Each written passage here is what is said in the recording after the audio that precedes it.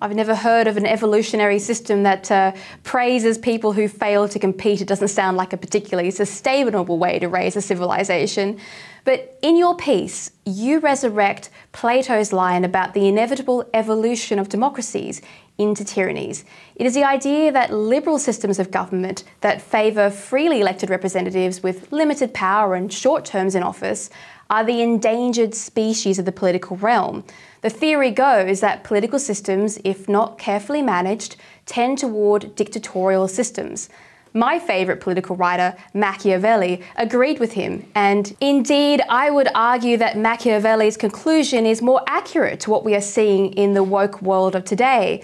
Machiavelli wrote, "For monarchy easily becomes tyranny, aristocracy easily becomes oligarchy, and democracy easily converts to anarchy.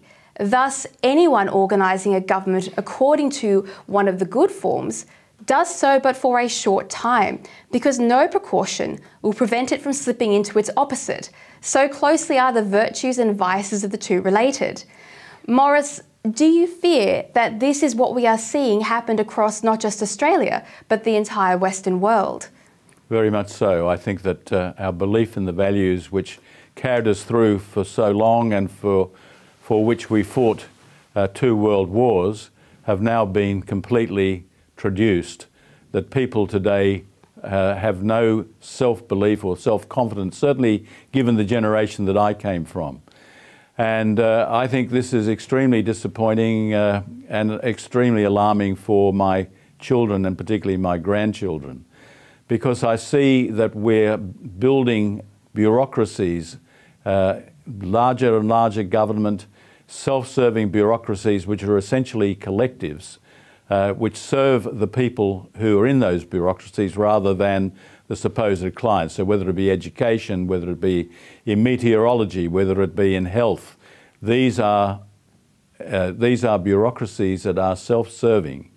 And to the extent that there is any consequences, any accountability, it really amounts to very little. And you get, in the end, a concentration of power, which in itself leads to dictatorships. Well, Maurice, even democracy itself is tyrannical if not limited by a set of ground rules, which is why nations like Australia have a constitution. The problem with human nature appears to be that politicians want power and weak citizens like to be told what to do. And well-publicised fear is the lubricant that shifts populations toward the arms of the state. And we've had an awful lot of that fear being sold to us lately. But it is not just fear that is nudging us along. In your piece in The Spectator, you write, "Monash University's MBA course is the first mover.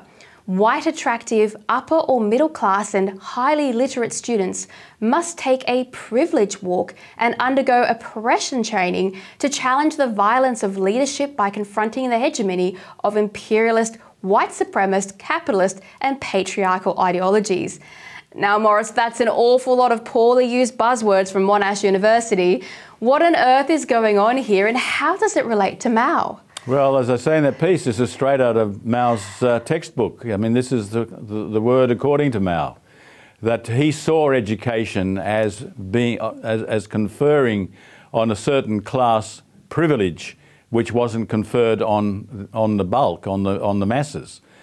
So that was really what was moving him to cause doctors, or the Cultural Revolution caused doctors to come out to till the fields and the peasants to come in and become doctors.